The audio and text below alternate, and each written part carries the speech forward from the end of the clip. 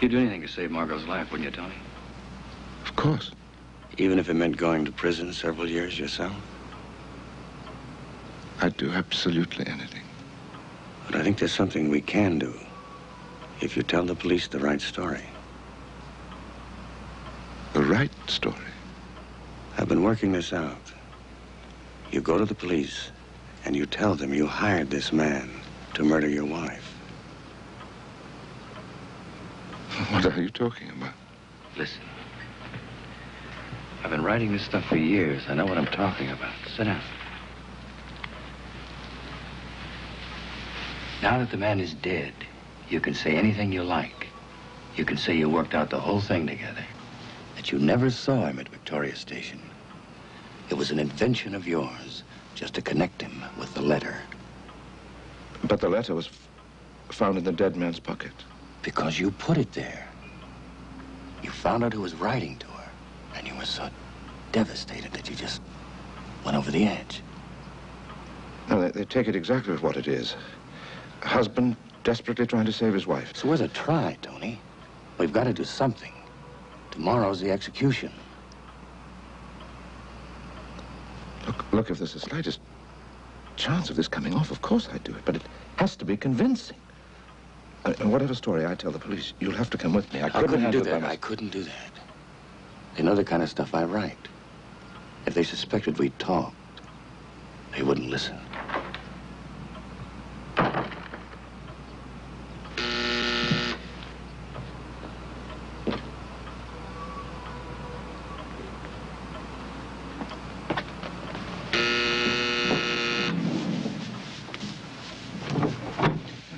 Good afternoon, Inspector.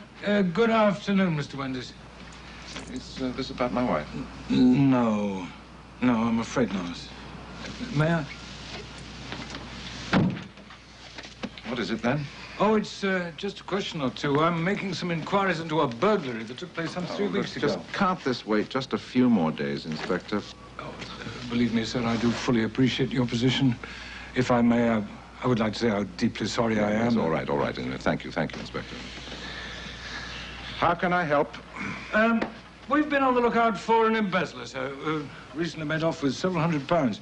And in checking with the Wales garage, is that right? We note that you settled an account there recently for £200. Yeah. You paid in cash? Yes, I happened to have quite a lot of money on me at the time. Well, you just come from your bank, sir? Have you been to my bank, Inspector? Well, as a matter of fact, I have, yes.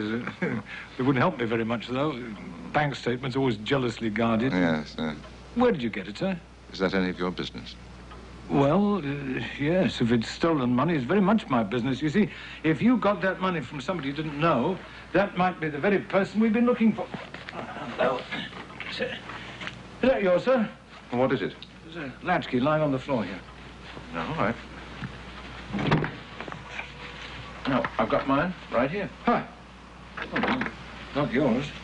Oh, must be mine then. Oh, look at that. You got a hole right through my pocket. That's the worst of these latchkeys. They all look alike, don't they? I'm sorry, sir. You were saying? I don't think I was. Oh, yes. The money, yes. Would you mind telling me where you got it, sir?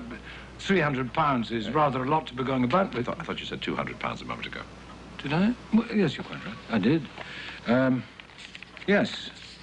Yes, my sergeant said that you also paid a tailor's bill and a wine shop in cash. Well, that's easily explained.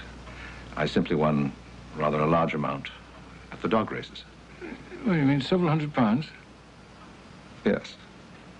Why didn't you tell me straight away? Well, because I was a little ashamed to be caught going to the dog races when my wife is under sentence of death. I understand, sir.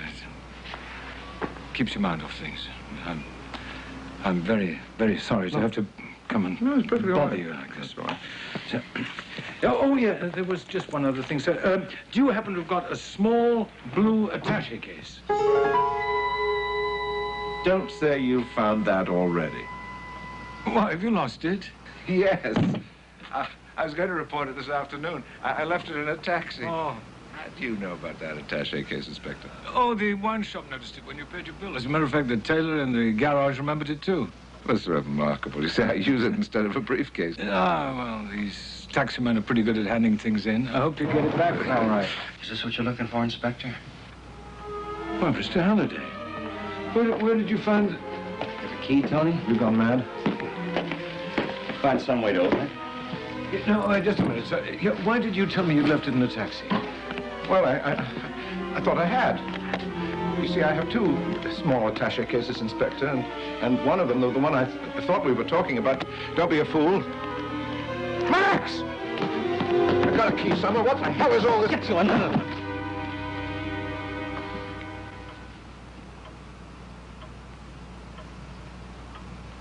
Must be more than £3,000 there. Where did you get it, sir?